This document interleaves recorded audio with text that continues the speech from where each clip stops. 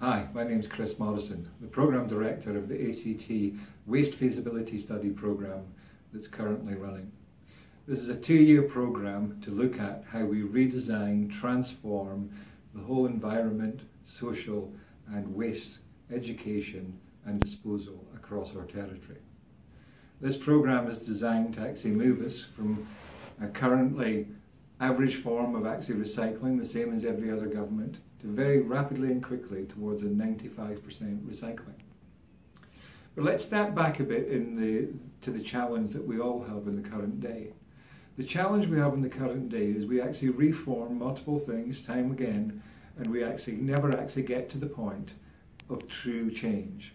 This programme is the pathway for 2 years of how we are going to transform the journey of our community, our government and ourselves.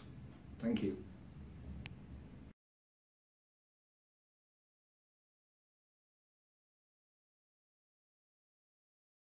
Hi, my name is Chris Morrison.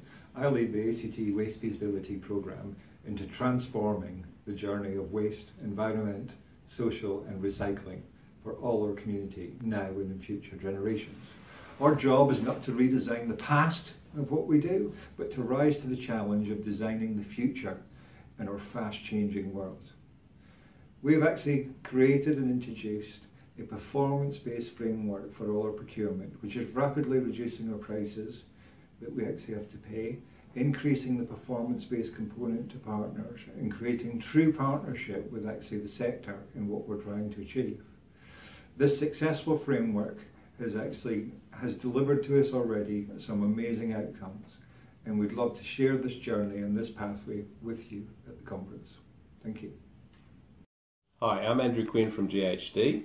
You've already heard Chris Morrison telling you a little bit about the plans that the Territory Government has for waste in the ACT. I'm going to talk to you a little bit about a particular contract that we helped with, and that was for the operation of the MRF here at Hume in the ACT.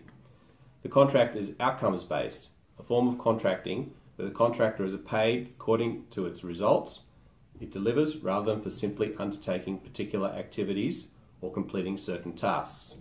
The contractor determines how it will deliver the required outcomes, assuming both more control and higher risk than other kinds of contracts. The contractor nominates the KPIs it intends to work to, the methods used to measure them, and the fees, bonuses and penalties it will receive or pay for meeting, exceeding or not meeting the stated KPIs.